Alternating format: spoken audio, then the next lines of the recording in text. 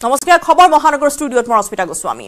বদৰুদ্দিন আজমলৰ পিছত কোন হ'ব AIUDFৰ উত্তৰাধিকাৰী ইয়াকে লৈ এতিয়া সংকটত পৰিছে দলটোৰ শীৰ্ষ নেতৃত্ব তথা AIUDF প্ৰধান বদৰুদ্দিন আজমল লাহে লাহে তেওঁ বয়স বাঢ়ি আহিছে সাংসদ বদৰুদ্দিন আজমলৰ এতিয়া লাহে লাহে বয়স বাঢ়ি আহিছে আনকি দলীয় সভালৈ গলেও আনৰ গাতহে ভেজা দি যাবলগীয়া হয় তেওঁ বহু সময় ধৰি একেৰাহে সভা সমিতি কৰি থকা তেওঁ অসুবিধা পাইছে দলৰ শীৰ্ষ নেতাজনে এতিয়া যথেষ্ট অসুবিধাৰ সন্মুখীন হ'বলগীয়া হৈছে সেয়েহে দলৰ যোগ্য উত্তৰাধিকাৰীৰ সন্ধান কৰিবলৈ ধৰিছে বদৰুদ্দিন আজমলে কিন্তু দলত যোগ্য উত্তৰাধিকাৰী বিচাৰি পোৱা নাই কিয়নো দল চলাবলৈ যথেষ্ট পুঁজিৰ প্ৰয়োজন হয় প্ৰয়োজনীয় পুঁজি আজমলে অকলে যোগান ধৰি আহিছে ফলত বদৰুদ্দিন আজমলৰ অবৰ্তমানত ধনৰ অভাৱত ভুগিব নেকি AIUDF দল সেয়া অতি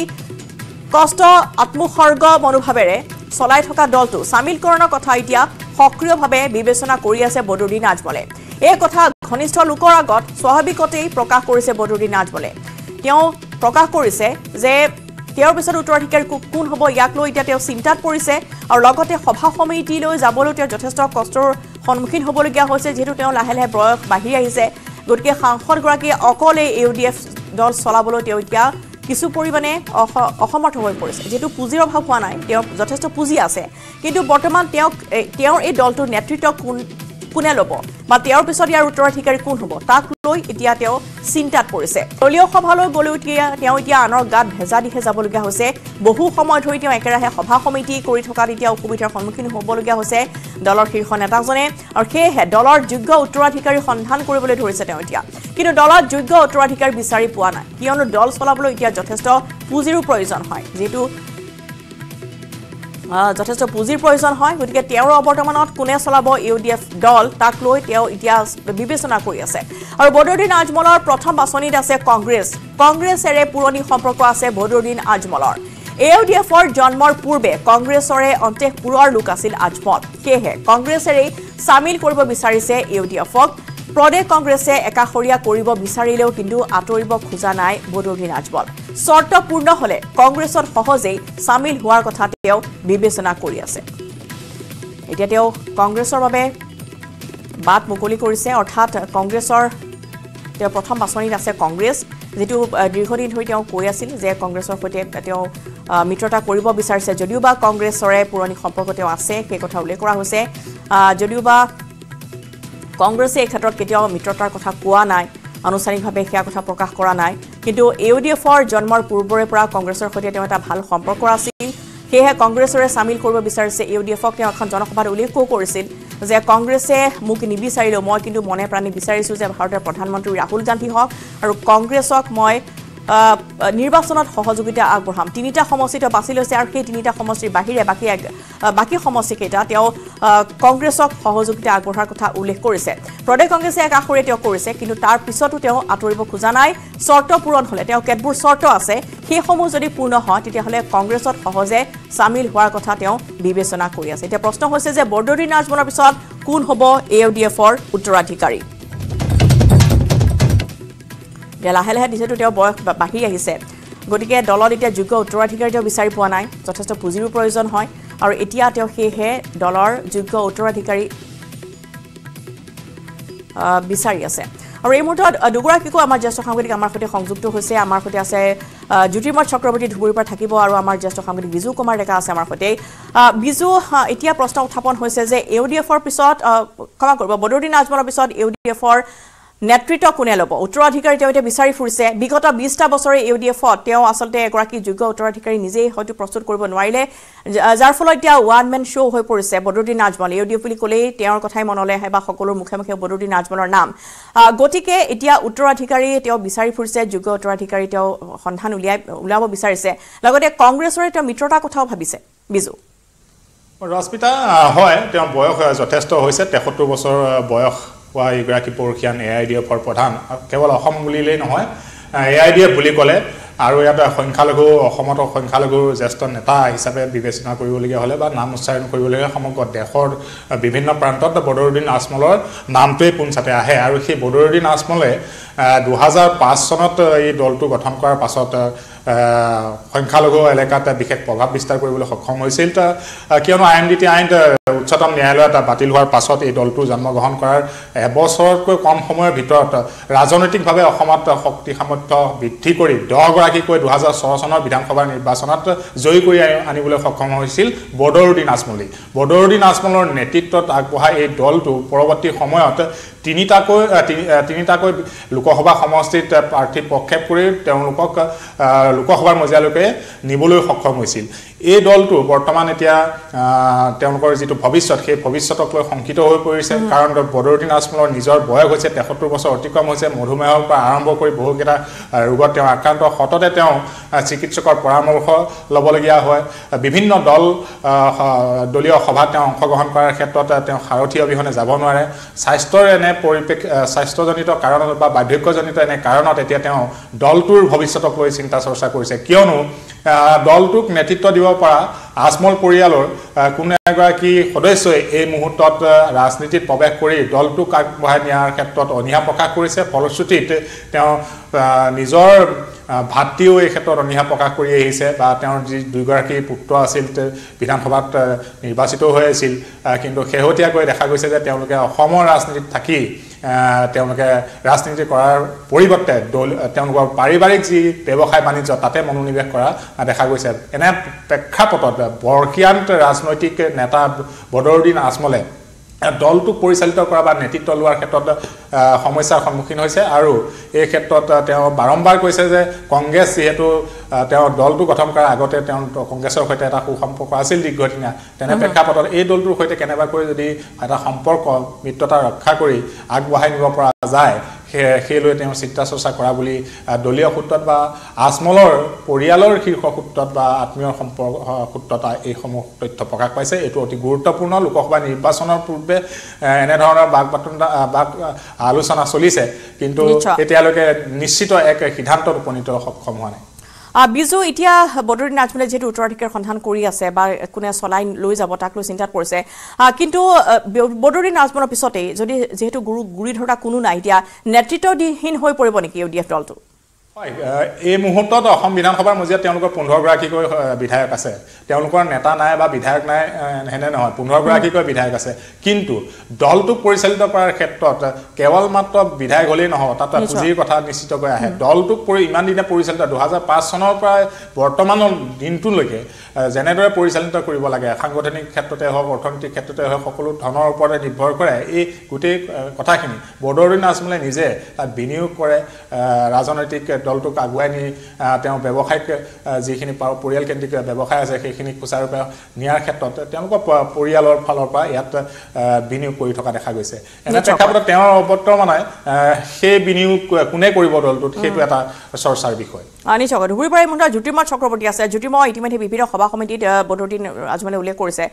কংগ্ৰেছৰ সৈতে মিত্ৰতাৰ কথা তেওঁ বাৰে বাৰে বিচাৰি ফুৰিছে, তাৰ পিছতো আচলতে কংগ্ৰেছে তেওঁক চামিল কৰিব খোজা নাই, কিন্তু এইখিনি মুহূৰ্তত যিহেতু লোকসভা নিৰ্বাচন সমাগত, এইবাৰ 2024ত অকলেই নিৰ্বাচনত অৱতীৰ্ণ হ'ব লাগিব AIUDF। যদি ভাল প্ৰদৰ্শন এবাৰ নকৰে লোকসভা নিৰ্বাচনত, AIUDFৰ বাবে যথেষ্ট প্ৰত্যাহ্বান আহি পৰিছে, আৰু যিহেতু তেওঁ উত্তৰাধিকাৰী বিচাৰি ফুৰিছে, গতিকে যদি AIUDFে ভাল প্ৰদৰ্শন নকৰে, এবাৰ ফলাফল যদি ভাল নহয়, তেতিয়াহ'লে ভৱিষ্যত অন্ধকাৰ হোৱাৰ সম্ভাৱনা আছে। ৰশ্মিতা, এটা কথা চাওক, প্ৰথমতে আপোনালোকে যিটো আলোচনা এই মুহূৰ্তত কৰিছিল আমাৰ সাংবাদিক সতীৰ্থ বিজু ডেকা, সেই কথাটো কৈছে। আচল মূল কথাটো হৈছে এইটো যে বদৰুদ্দিন আজমলৰ যিটো ব্ৰেণ্ড ভেলু আছে, বদৰুদ্দিন আজমল বুলি ক'লে যিটো ৰাজনৈতিক মহলত হওক ভোটাৰৰ মাজত হওক বিগত 15 বছৰ আমি দেখিছো তিনিটাকে লোকসভা নিৰ্বাচনত ধুবুৰীত আমি দেখা পাইছো, বদৰুদ্দিন আজমল বুলি ক'লে বা হিলদল ভাঙি মানুহ যেনেকে ওলাই আহে, সেই ব্ৰেণ্ড ভেলু কিন্তু তেওঁলোকৰ যে ছেকেণ্ড বা থাৰ্ড ষ্টেজৰ যে লিডাৰ আছে তেওঁলোকৰ মাজত কিন্তু নাই, আৰু তাৰ ফলত কিন্তু দেখা গৈছে দলটোৰ যিটো আচলতে যি ধৰণে 3জনকে সাংসদ বা 3জনকে বিধায়ক পঠোৱাৰ পিছত এই জিলাখনৰ পৰা তেওঁলোকৰ যিটো আচলতে দলটোৰ যেনেকুৱা উত্থান হ'ব লাগিছিল, তেনেধৰণে কিন্তু আজমলৰ বাহিৰে আজমালক মাইনাছ কৰিলে কিন্তু তেনেধৰণে উত্থানৰ কোনো ধৰণৰ স্কোপ এই মুহূৰ্তত দেখা পোৱা যোৱা নাই। আৰু কৈছে আপুনি লোকসভা নিৰ্বাচনৰ কথা, লোকসভা নিৰ্বাচন আসন্ন, বদৰুদ্দিন আজমল বিগত 3টা লোকসভা ধুবুৰীৰ পৰা নিৰ্বাচিত হৈ গৈছে ইয়াৰ পৰা, আৰু তেওঁ যথেষ্ট এটা ডাঙৰ বৃহৎ মাৰ্জিনত ধুবুৰীৰ পৰা জয়লাভ কৰি গৈছে। লোকসভা নিৰ্বাচন বুলি ক'লেই বদৰুদ্দিন আজমল এনেকুৱা এটা পৰিস্থিতিৰ সৃষ্টি হৈছে। তেনে ক্ষেত্ৰত আগন্তুক লোকসভা নিৰ্বাচনত আচলতে AIUDFে কেনেকুৱা ফলাফল কৰে, তাৰ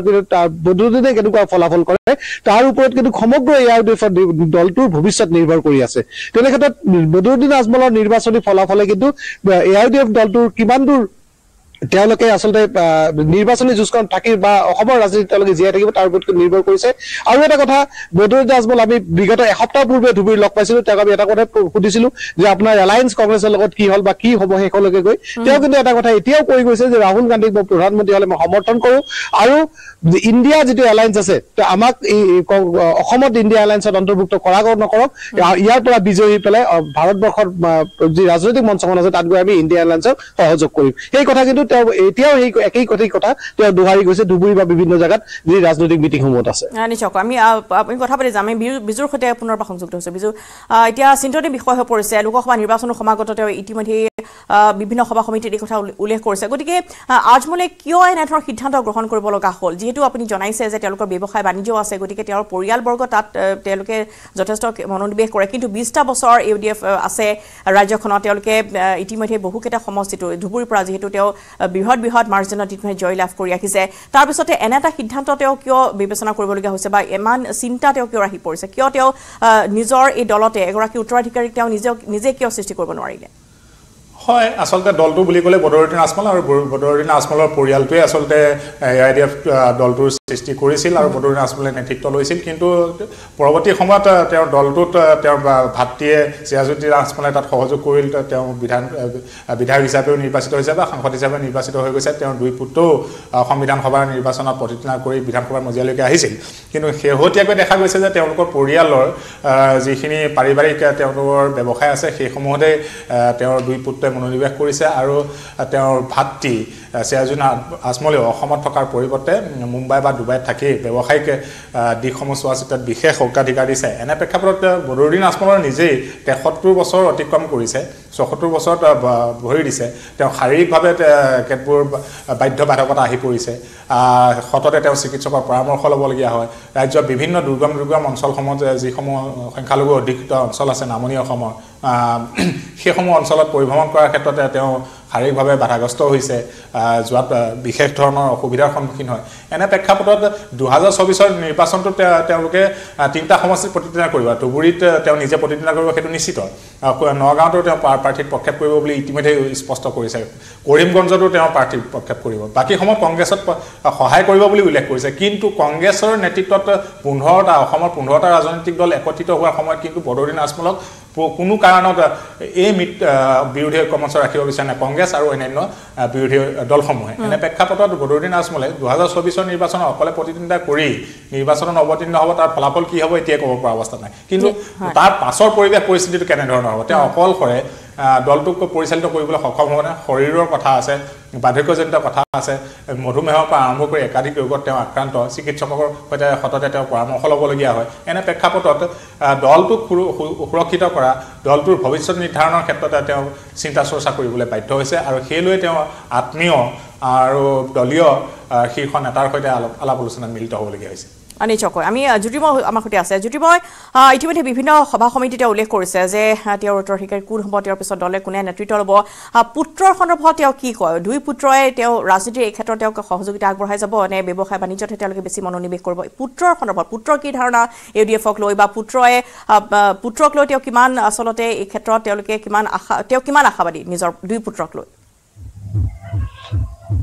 হয় ৰশ্মিতা এটা বস্তু চাওক যেতিয়া তেওঁ আসলে লোকসভালৈ প্ৰথমবাৰ নিৰ্বাচিত হৈ যায় তেওঁ তেতিয়া দক্ষিণ হালমাৰাৰ ধুবুৰী জিলাত দক্ষিণ হালমাৰাৰ তেওঁ বিধায়ক আছিল বদৰুদ্দিন আজমল যেতিয়া তেওঁ লোকসভালৈ নিৰ্বাচিত হৈ যায় তেতিয়া এটা বাই ইলেকশ্যন হয় আৰু বাই ইলেকশ্যন কিন্তু তেওঁৰ পুত্ৰ আব্দুল ৰহমানক ইয়াত নিৰ্বাচনত প্ৰতিদ্বন্দ্বিতা কৰে তাৰ পৰৱৰ্তী সময়ত তেওঁ ইয়াৰ পৰা বিধায়ক হৈ যায় কিন্তু পৰৱৰ্তী সময়ত দেখা গ'ল বিধায়ক হৈ নিৰ্বাচিত হৈ যোৱাৰ পিছতো কিন্তু ধুবুৰীৰ প্ৰতি তেওঁলোকৰ তেনেকুৱা তেওঁৰ পুত্ৰ বা তেওঁৰ পৰিয়ালৰ লগত সিৰাজুদ্দিন আজমলে হওক বা তেওঁৰ পুত্ৰ আব্দুল ৰহমান আজমলে হওক তেওঁলোকৰ কিন্তু ধুবুৰীৰ প্ৰতি তেনেকুৱা কোনো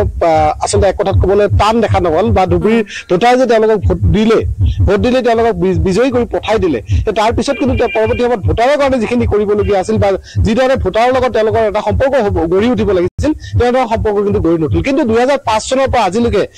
ৰশ্মিতা এটা কথা স্পষ্টকৈ 2005 চনৰ পৰা 2023 চনলৈকে আমি বদৰুদ্দিন আজমলৰ সম্পূৰ্ণ তেওঁৰ ৰাজনৈতিক জীৱনটো আমি ধুবুৰীৰ পৰা চাই প্ৰত্যক্ষ কৰিছো আৰু ইয়াত প্ৰথমবাৰ তেওঁ সেই বিধানসভাৰ পৰা নিৰ্বাচিত হৈছিল দক্ষিণ হালমা সমষ্টিৰ পৰা ৱাজেদ আলী চৌধুৰীক হেৰুৱাই পেলাই তাৰ পৰৱৰ্তী সময়ত তিনিটাকে লোকসভা নিৰ্বাচনত বিজয়ী হৈছে কিন্তু বদৰুদ্দিন আজমলৰ কিন্তু ধুবুৰীৰ প্ৰতি যথেষ্ট এটা এক কথাত ক'ব গ'লে মোহ তেওঁৰ সৃষ্টি হৈছে কাৰণ তেওঁ ধুবুৰীত এনেকুৱা আছে নিৰ্বাচনী সভা নাই বা নিৰ্বাচনী কোনো কাম নাই কিন্তু ধুবুৰীত আহি তেওঁ নিশা যাপন কৰি গৈছে বা নিশাই জ্যোতিময় আৰু সংখ্যালঘু লোকৰ সুৰক্ষা আৰু অধিকাৰৰ উদ্দেশ্যৰে ইউডিএফ দলটো তেওঁ সৃষ্টি কৰিছিল গতিকে ক্ৰমশ বৰ্তমান যিটো তেওঁ এতিয়া চিন্তাটো পৰিছে গতিকে সংখ্যালঘু অঞ্চলসমূহত ইউডিএফে নিজৰ খুপনি হেৰুৱাই পেলাইছে নেকি ৰশ্মিতা এটা কথা মই সেইটোই ক'ব গৈছিলো আচলতে কথাটো এনেকুৱা যে 15টা দলৰ যি ৰাজনৈতিক এটা বুট হৈছে বিৰোধী ঐক্য মঞ্চ যিটো গঠন হৈছে সেই ঐক্য মঞ্চত বদৰুদ্দিন আজমল লোৱা হোৱা নাই আমি সেই প্ৰশ্ন কৰিছিলো যে আপোনাৰ যি লোকসভা আসলে নিৰ্বাচনে হওক বা বিধানসভা নিৰ্বাচনত আপোনাৰ সংখ্যালঘু ভোটৰ ওপৰত মেইনলি তেওঁলোকৰ কান্দত উঠি আপুনি লোকসভা বা বিধানসভালৈ যায় তেনে ক্ষেত্ৰত এই বিৰোধী ঐক্য মঞ্চ আপোনাক সেই মঞ্চৰ পৰা ওলাই দিয়াৰ কাৰণ কি বা ইয়াৰ অন্তৰাল কাৰণ কি আপোনাৰ সংখ্যালঘু ভোটাৰৰ প্ৰতি আপোনাৰ সংখ্যালঘু ভোটাৰে আপোনাৰ প্ৰতি মোহভংগ হ'ল নেকি তেতিয়া কিন্তু আজমলে স্পষ্টকৈ এটা উত্তৰ দিছিল যে যিসমূহ দলে আচলতে এই গোটেই এলায়েন্সটো ক্ৰিয়েট কৰিছে 15টা দলৰ যে এটা এলায়েন্স বনোৱা হৈছে সেই দলসমূহৰ আপোনালোকে ৰাজনৈতিক বিশ্লেষণ কৰক তেওঁলোকে বিগত নিৰ্বাচনসমূহত সংখ্যালঘুৰ পৰা কিমান ভোট ল'ব পাৰিছিল সেই বিশ্লেষণ কৰিলে হিয়া স্পষ্ট জলজল পদ হৈ যাব আৰু বদৰুদ্দিন আজমলৰ AIUDFে সংখ্যালঘু ভোটৰ ওপৰত তেওঁলোকৰ যে আচলতে এক কথাত ক'বলৈ গ'লে তেওঁলোকৰ যিটো হোল্ড বা তেওঁলোকৰ যে পুৰণি যিটো তেওঁলোকে যি ধৰণে 2005 চনৰ পৰা এইটো তেওঁলোকে সংখ্যালঘু ভোটৰ প্ৰভাৱ বিস্তাৰ কৰি আছে সেই প্ৰভাৱ কিন্তু এতিয়াও তেওঁলোকৰ আছে বুলি তেওঁলোকে দাবী কৰে আৰু আগন্তুক নিৰ্বাচনত তেওঁলোকে সেই তেনেদৰে প্ৰভাৱ কটোৱাই যে বিভিন্ন তিনিটাকে লোকসভা নিৰ্বাচন তেওঁলোকে প্ৰতিদ্বন্দ্বিতা কৰিব আৰু তেওঁলোকে যথেষ্ট আশাবাদী যে সংখ্যালঘু ভোটাৰে বদৰুদ্দিন আজমল পুনৰ দিল্লীলৈ নিৰ্বাচিত হ'ব ইণ্ডিয়া মিত্ৰজোঁটৰ সৈতে বাৰে বাৰে তেওঁ বিচাৰি ফুৰিছিল মিত্ৰতা কিন্তু ইণ্ডিয়া মিত্ৰজোঁটে যিটো চামিল নকৰালে ইউডিএফক বা বদৰুদ্দিন আজমলক গতিকে সেয়া এক মুখ্য আঘাত হ'ল নেকি বদৰুদ্দিন আজমলৰ বাবে হয় ধৰ্মীয় সংখ্যালঘুক লৈ পেলাই আচলতে কংগ্ৰেছেও দশকৰ পাছত দশক ধৰি ৰাজনীতি কৰি আছিল 2005ত পৰৱৰ্তী সময়ত IMDT আইল বাতিল হোৱাৰ পাছত দলটো গঠন কৰি বদৰুদ্দিন আজমলে সেই ধৰ্মীয় সংখ্যালঘুসকলক লৈ ৰাজনীতি আৰম্ভ কৰিলে তেনে প্ৰেক্ষাপটত এতিয়া যদি দুইটা দলৰ মাজত বন্ধুত্বপূৰ্ণ সম্পৰ্ক নাথাকে তেতিয়াহ'লে বাকী যি শাসকীয় পক্ষ আছে সেই সকলত ইতিমধ্যে আঞ্চলিক দুটা দল আছে অসম গণ পৰিষদ আছে UPPL আছে তেওঁলোকে একচেটিয়াভাৱে ভোট কাঢ়ি লৈ যাব আৰু নিজৰ শাসকীয় পক্ষ বিজেপি নিজৰটো ভোট আছে এনে প্ৰেক্ষাপটত কংগ্ৰেছে বাকী আন যি 15টা বিৰোধী দলৰ সৈতে মিত্ৰতা কৰিছে তাত কিন্তু বদৰুদ্দিন আজমলৰ AIUDFক ৰখা নাই ফলশ্ৰুতিত শংকিত হ'বলৈ বাধ্য হৈছে বদৰুদ্দিন আজমল তেওঁৰ দলটোৰ ৰাজনৈতিক ভৱিষ্যত কি হ'ব বা তেওঁৰ ব্যক্তিগত ভৱিষ্যত কি হ'ব সেইটোলৈ চৰ্চা হৈছে এই মুহূৰ্তত আৰু তাৰ লৈ তেওঁ চিন্তা চৰ্চা কৰিবলৈ বাধ্য হৈছে নিশ্চয় বিজয় ধন্যবাদ জনাইছোঁ ধুবুৰীৰ পৰা জ্যোতিময় চক্ৰৱৰ্তী দুয়োগৰাকীকে বদৰুদ্দিন আজমলে বৰ্তমান এতিয়া বিচাৰি ফুৰিছে উত্তৰাধিকাৰী ইউডিএফ দলক কোনে নেতৃত্ব দিব তেওঁৰ অবিহনে নেতৃত্বহীন হৈ পৰিব নেকি ইউডিএফ দল তাক লৈ তেওঁ এতিয়া চিন্তাত পৰিছে বিভিন্ন সভা সমিতি তেওঁ এতিয়া অকলে যাবলৈ কিছু কষ্ট অনুভৱ কৰিছে যিহেতু তেওঁৰ বয়স বৰ্তমান বৃদ্ধি পাইছে আৰু দল চলাবলৈ যথেষ্ট পুঁজিৰ অভাৱ গতিকে ইউডিএফে বৰ্তমান চিন্তা চৰ্চা কৰি আছে যে তেওঁৰ পিছত আজমলৰ নেতৃত্বাধীন ইউডিএফ দলটো কোনে আগবঢ়াই লৈ যাব আৰু সমান্তৰালভাৱে আমি জনাই গৈছোঁ যে ইণ্ডিয়া মিত্ৰজোঁটে যিহেতু তেওঁক চামিল নকৰিলে সেয়াও এক মুখ্য আঘাত হ'ব পাৰে বদৰুদ্দিন আজমলৰ বাবে আৰু যিহেতু লোকসভা নিৰ্বাচন সমাগত গতিকে লোকসভা নিৰ্বাচনত এইবাৰ অকলেই বদৰুদ্দিন আজমল নেতৃত্বাধীন ইউডিএফ দলটোৱে অকলেই প্ৰতিদ্বন্দ্বিতা কৰিব গতিকে এইবাৰ নিৰ্বাচনৰ ফলাফলে যথেষ্ট গুৰুত্ব বহন কৰিব সমান্তৰালভাৱে সংখ্যালঘু অঞ্চল বা সংখ্যালঘু লোকসকলে বদৰুদ্দিন আজমলক আস্থা বা তেওঁলোকৰ যি বিশ্বাস আছিল সেয়া হেৰুৱাইছে নেকি AIUDF দলটোৱে তাক লৈ তেওঁ এতিয়া চিন্তাত পৰা পৰিলক্ষিত হৈছে আৰু সেইবাবে AIUDFৰ উত্তৰাধিকাৰীৰ সন্ধান কৰিছে বদৰুদ্দিন আজমলে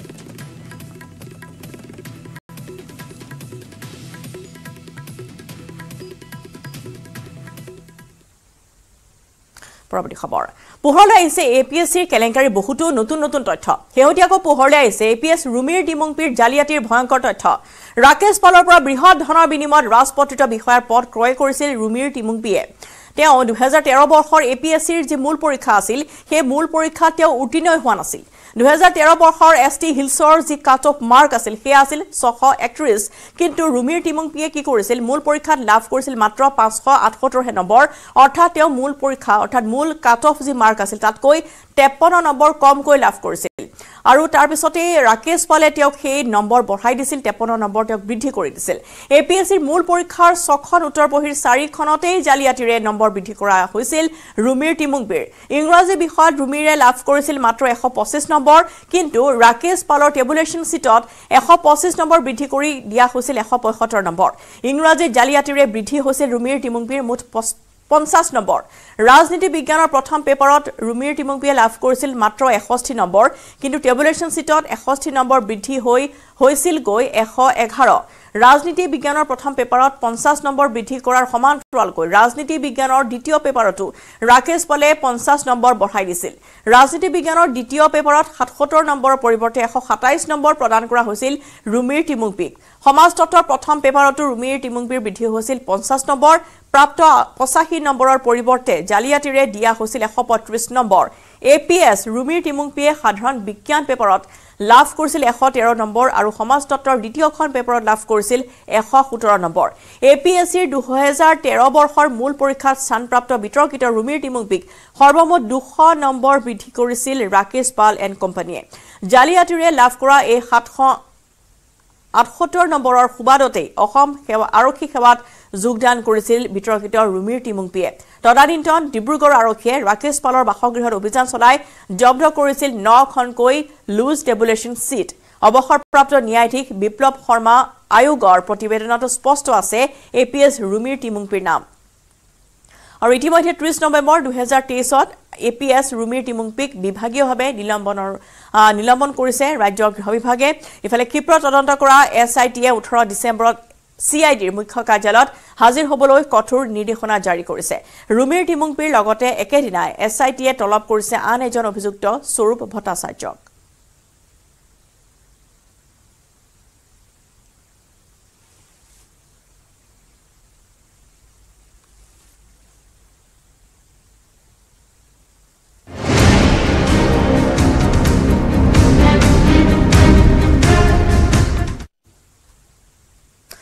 ৰাজ্যৰ ইজনৰ পিছত সিজনকৈ দুৰ্নীতিগ্ৰস্ত বিষয়া কৰ্মচাৰী জালত পৰিছে দুৰ্নীতিৰ কৰোনাৰে সময়ে বাৱে চৰকাৰী ধন চপোৱা লুণ্ঠনকাৰী বিষয়া কৰ্মচাৰী বিষয়ে এতিয়া শূন্য সহনশীল নীতি গ্ৰহণ কৰি কঠোৰ হৈ পৰিছে চৰকাৰ জব্দ কৰা হৈছে লাখ লাখ কোটি কোটি টকা এইবাৰ বৰপেটাত গ্ৰেপ্তাৰ হোৱা জলসিঞ্চন সংমণ্ডলৰ ধৃত কাৰ্যবাহী অভিযন্তা সঞ্জীৱ কুমাৰ দাসৰ ঘৰত 12 লাখ টকা জব্দ কৰা হৈছে তদাৰকী আৰু দুৰ্নীতি নিবাৰক শাখাই জব্দ কৰিছে এইখিনি ধন বৰপেটাৰ বাৰাদি গাঁৱৰ সঞ্জীৱ দাসৰ ঘৰত তালাচী চলাই তদন্তকাৰী দলে জব্দ কৰিছে নগদ 12 লাখ টকা উল্লেখ কৰিব পাৰি যে 24টাকৈ খামৰ ভিতৰত সুমুৱাই থোৱা আছিল এই টকাখিনি ঠিকাদাৰৰ পৰা সিকিউৰিটিৰ আগধন মুকলি কৰি দিয়াৰ বাবে ঘুষ লৈ গ্ৰেপ্তাৰ হৈছিল হৰভোগ জনিয়া জলসিঞ্চন সংমণ্ডলৰ কাৰ্যবাহী অভিযন্তা সঞ্জীৱ কুমাৰ দাস ধৃত অভিযন্তাজনৰ পৰা আৰু অধিক নগদ ধন জব্দ কৰাৰ সম্ভাৱনা আছে তদন্তকাৰী দলে বৰ্তমানেও সঞ্জীৱ কুমাৰ দাসক জেৰা চলাই আছে তদাৰকী আৰু দুৰ্নীতি নিবাৰক শাখাই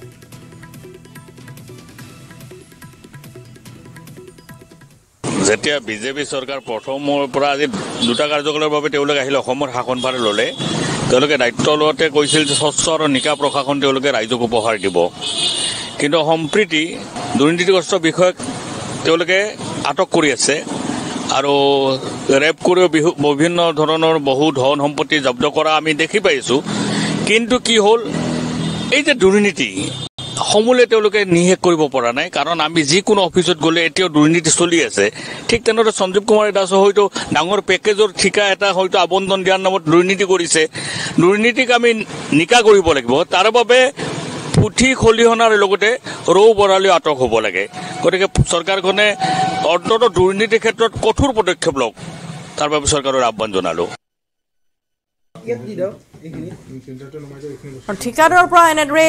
ঘুষ লৈছিল অভিযন্তাগৰাকীয়ে 12 লাখ টকা জব্দ কৰা হৈছে কেইবাটাও খামত এনেদৰে গোপনে ঘৰতে জমা কৰি ৰাখিছিল সঞ্জীৱ কুমাৰ দাসে এগৰাকী অভিযন্তাই এইসমূহ টকা ইতিমধ্যে এইসমূহ টকা জব্দ কৰিছে দুৰ্নীতি নিবাৰকে 24টা খামত এই টকাখিনি লুকুৱাই ৰাখিছিল তেওঁৰ নিজৰ ঘৰত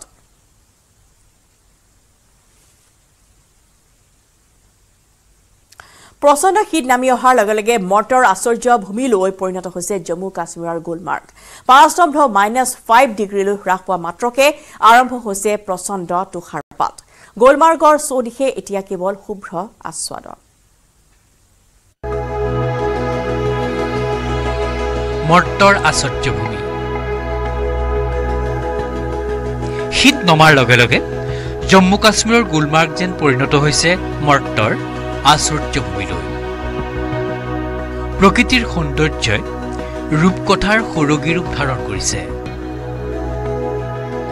বৰফৰ শুভ্ৰ আচ্ছাদনে ঢাকি পেলাইছে গুলমাৰ্গ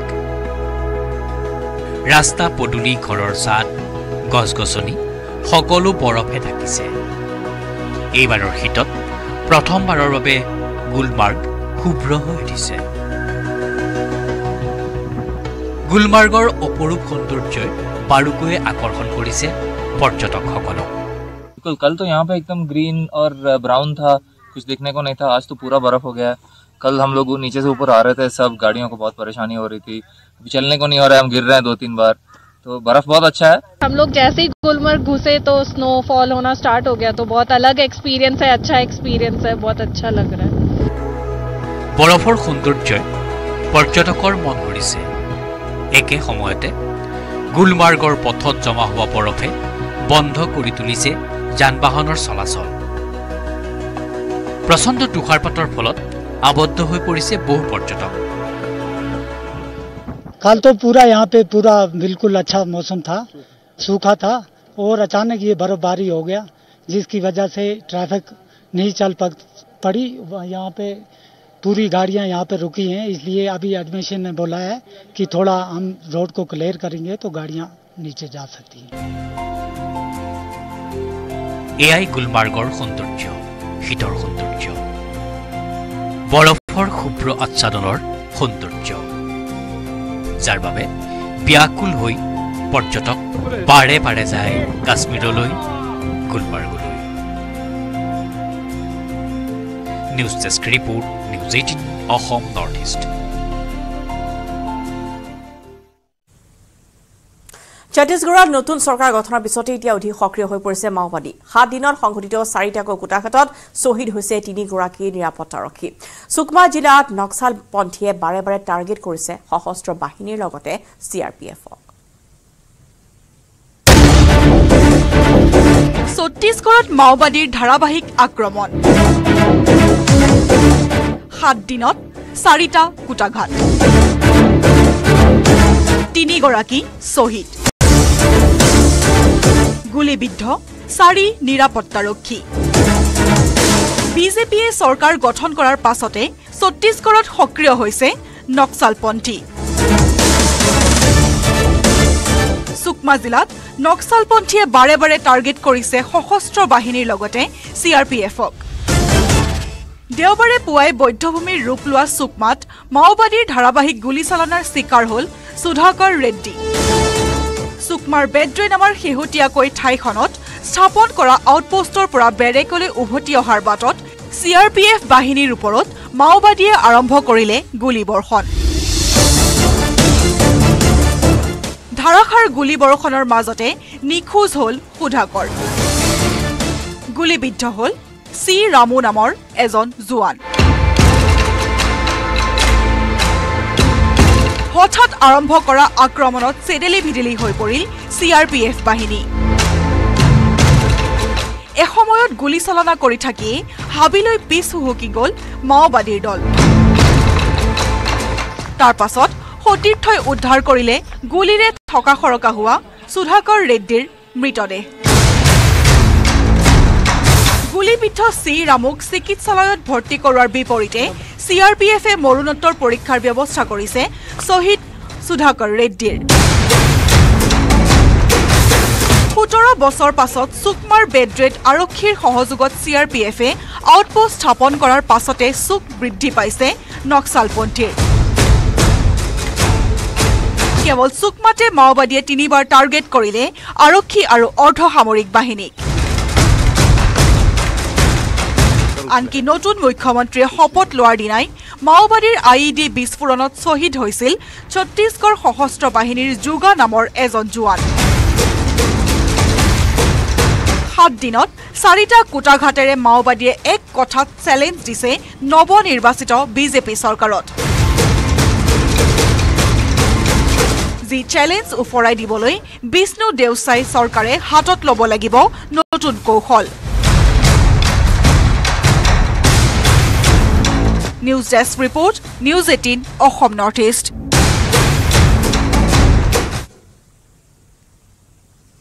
পুনৰ বিৰতিক্ৰম ৰূপত বিধায়ক ফণীভূষণ চৌধুৰী এবাৰ অগপ বিধায়কগৰাকীক দেখা গ'ল বিলনীয়া ৰূপত দলীয় কৰ্মীৰ মাজত বিধায়ক ফণীভূষণে বিলালে দাইল ভাত পাঠশালাৰ অসম গণ পৰিষদৰ দলীয় কৰ্মী সভাত দলীয় কৰ্মীৰ মাজত এনেদৰে বিলনীয়া ৰূপত দেখা গ'ল বঙাইগাঁৱৰ বিধায়কগৰাকী সদায় তেওঁ যিটো সাধাৰণ জীৱন যাপন কৰি থাকে গতিকে এবাৰো এনেদৰে ব্যতিক্ৰম ৰূপত বিধায়ক ফণীভূষণ চৌধুৰী দেখিবলৈ পোৱা গ'ল বিলনীয়া ৰূপত অগপৰ বিধায়ক ফণীভূষণ চৌধুৰী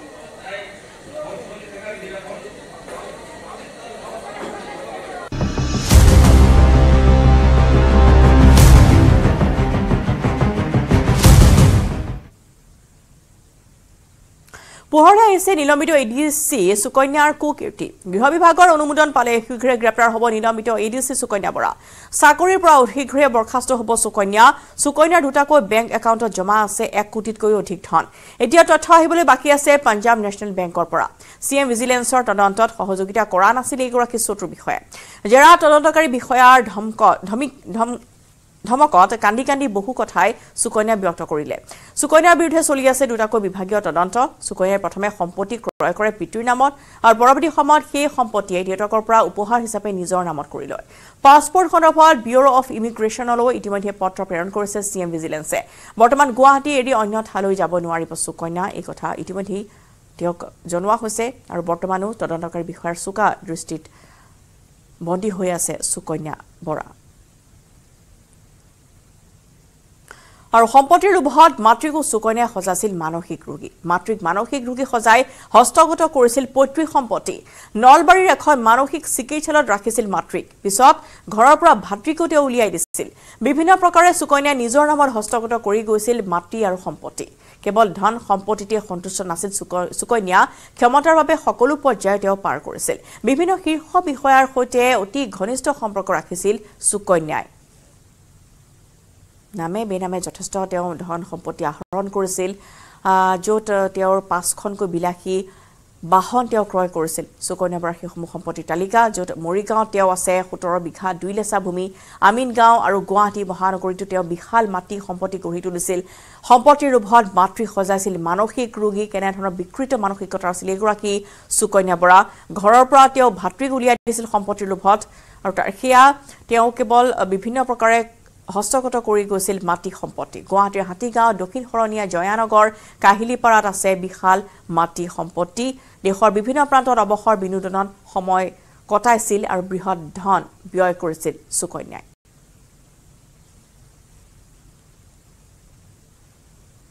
আৰু জয়ানগৰ বিলাসী ফ্লেটৰ পৰা সিএম ভিজিলেন্সে উদ্ধাৰ কৰিছে কোটি কোটি টকাৰ সামগ্ৰী 8 লাখ টকীয়া কেবাজোৰ আমদানিকৃত মেখেলা চাদৰ জব্দ কৰা হৈছে লাখ টকীয়া আমদানিকৃত বাচন বৰ্তনো জব্দ কৰিছে ভিজিলেন্সে এতিয়ালৈকে সুকন্যা আৰক্ষীক দিয়া নাই এটা বেংক একাউণ্টৰ খবৰ যেটো বাকি দুটাকৈ বেংক একাউণ্টত ইতিমধ্যে তেওঁৰ 1 কোটিৰ অধিক ধন আছে বুলি সিএম ভিজিলেন্সে সেই তথ্য আহৰণ কৰিছে কিন্তু আন এটা একাউণ্টৰ পৰা সেই খবৰ আহিবলৈ বাকি আছে আৰু বৰ্তমান সুকন্যাৰ এইসমূহ সামগ্ৰী দেখি সিএম ভিজিলেন্সৰ দলো হতবাক হৈ পৰিছে তেওঁৰ যি ইণ্টেৰিয়ৰ ডিজাইন বা তেওঁৰ ঘৰৰ ভিতৰ যেনে ধৰণৰ তেওঁ সেইসমূহ সামগ্ৰী লৈছিল বা যিসমূহ আজবাব তেওঁৰ আছে সেয়া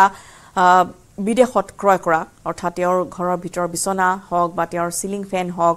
বা যিসমূহ তেওঁ বাচন বৰ্তন সকলো বিদেশত তেওঁ ক্ৰয় কৰা গুৱাহাটীৰ 5 ঠাইতে আছে বিশাল মাটি সম্পত্তি এটা পেন্ট হাউস আছে তেওঁৰ জয়ানগৰ য'ত বিলাসী এটা জীৱন তেওঁ লাইফষ্টাইল কটাইছিল তেওঁ 8 লাখ টকীয়া চাদৰ মেখেলা উদ্ধাৰ কৰা হৈছে ঘৰৰ পৰা গতিকে অৱসৰ বিনোদনতো যথেষ্ট তেওঁ ধন ব্যয় কৰিছিল সেইসমূহ খবৰ ইতিমধ্যে আৰক্ষীয়ে তদন্তকাৰী বিষয়া লাভ কৰিছে য'ত পাছপোৰ্টৰ খবৰ তেওঁ যেহেতু সিএম ভিজিলেন্সৰ সদৰি কৰা নাই সেইবাবে পাছপোৰ্ট অফিচলৈ পত্ৰ প্ৰেৰণ কৰিছে সিএম ভিজিলেন্সৰ দলে যে তেওঁ কোট বিদেশ ভ্ৰমণলৈ গৈছিল কি কোন স্থানত তেওঁ অৱসৰ বিনোদন কৰিছিল যেটো বিদেশতো যথেষ্ট তেওঁ ধন ব্যয় কৰিছিল সকলো খবৰ লাভ কৰিবলৈ আৰু কিছু সময় অপেক্ষা কৰিব লাগিব ইতিমধ্যে সম্পত্তি যেনেদৰে তেওঁ আহৰণ কৰিছিল সেই সম্পত্তিৰ তালিকা আৰু দীঘলীয়া হোৱাৰ সম্ভাৱনা আছে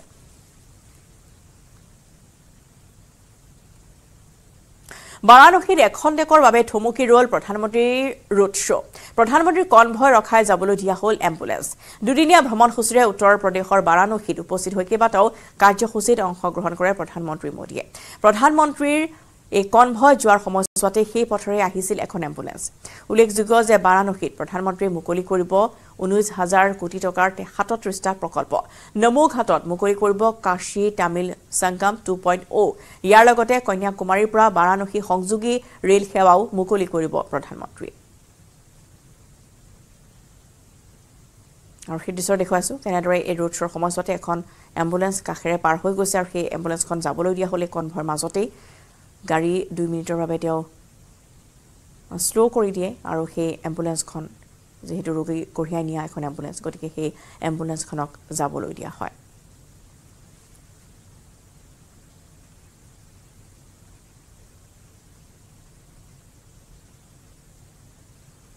আৰু ইয়াৰ লগতে খবৰ মহানগৰৰ পৰা এতিয়া বিদায় লৈছো নমস্কাৰ